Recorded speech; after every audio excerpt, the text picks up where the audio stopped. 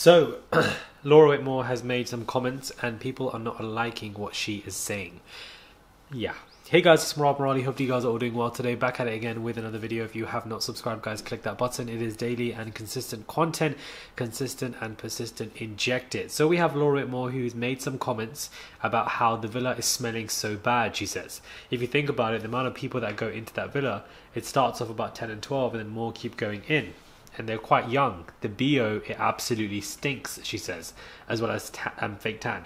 She compared the scent to using Lynx Africa deodorant.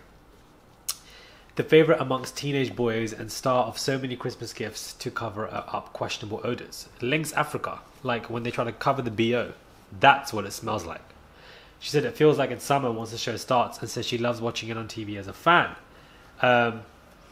Speaking to this person on the podcast, she also discussed how the islanders are conscious of the cameras when they first enter the villa.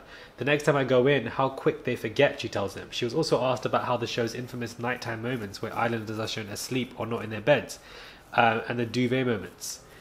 So this has obviously caught people's attention and they find it to be quite, undertones of microaggressions of racism. I don't know if I disagree with that actually, because a lot of people do just use Lynx Africa in general. People are saying that it's unnecessary. Why is she making comments about Lynx Africa, saying that the place smells? I think people are just making associations and just running with it. I don't think she had that intention. And this is somebody like from me who isn't a fan of Whitmore on the show. I just don't think that she's a good presenter for Love Island.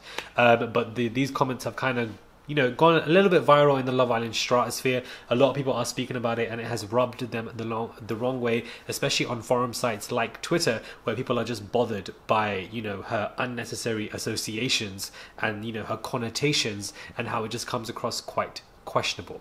Let me know your thoughts are, guys, when it comes to this quick fire video. Subscribe to the channel, click that button. It is daily and consistent content, and I'll catch you guys soon for another video.